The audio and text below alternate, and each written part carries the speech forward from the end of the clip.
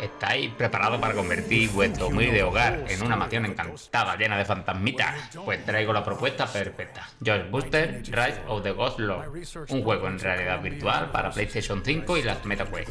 Desarrollado por Dream, Sony Pictures Virtual Reality, vamos a ver qué experiencia nos ofrece. ¿Cómo estáis, fanáticos? ¿Todo bien, no? Vale, pues me presento. Yo soy Zephyro76 y este es vuestro canal de videojuegos. Y comenzamos con su historia. Los jugadores se adentran en una experiencia de caza de fantasmas en San Francisco. El juego gira en torno a la amenaza del señor Fantasma, que desata el caos en la ciudad, aunque la narrativa solo sirve como telón de fondo para una experiencia cooperativa de cazar fantasmas. Vamos a ver cómo se juega, que es lo importante. Empezamos comentando que este juego puedes disfrutarlo tanto en modo solitario, con la ayuda de la IA, o unirte a amigos o jugadores desconocidos en partidas de hasta 2 y 4 jugadores. Este juego se desvía del típico shooter basado en hordas, ya que el paquete de protones es tu principal arma, y no tienes que preocuparte por recoger munición ni botín. En su lugar, obtienes sustancias aleatorias que te permiten mejorar tu equipo. El combate se centra en disparar continuamente tu paquete de protones y atrapar a los fantasmas en trampas, lo que crea una experiencia única como realidad virtual. Tendremos 7 mapas, cada uno con 4 estilos de misiones diferentes: exorcismo, on the clock, gigatrap, retrieval y harvester. Esta variedad agrega un toque fresco a los cooperativos. Sin embargo, uno de los puntos débiles es la falta de jefes más variados, lo que podría hacer que las cosas se vuelvan un poco repetitivas con el tiempo.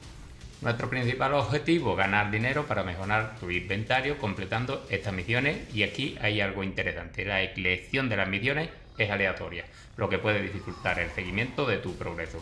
Esta aleatoriedad puede ser un aspecto divertido, pero también puede dejar una sensación de falta de dirección a largo plazo.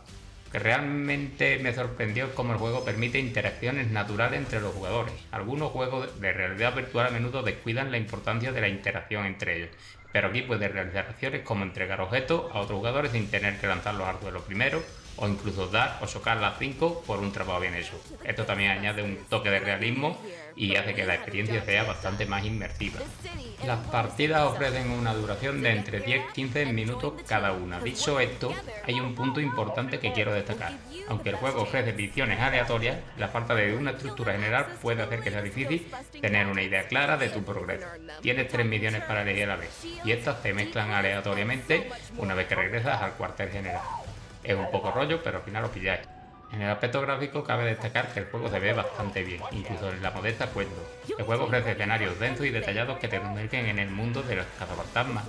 Las animaciones de los personajes son expresivas y dan vida a la experiencia, dándote la sensación de estar en una caricatura.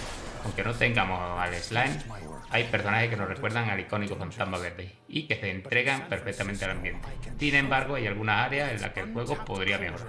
Los avatares de los jugadores tienen solo 3 looks desbloqueables por pieza, lo que limita la personalización individual. Y sobre todo, atravesar objetos es odioso. Eso deben de corregirlo en próximos sitios. En su sonido cumple con creces, ¿vale? Se verá envuelto en un mundo lleno de efectos sonoros y música que te transportan directamente al universo de los cazafantasmas. Los sonidos de puertas, tormentas, los chirridos te sumergen en esta aventura que sin duda está muy bien cubierto, con los textos en español y el idioma en inglés.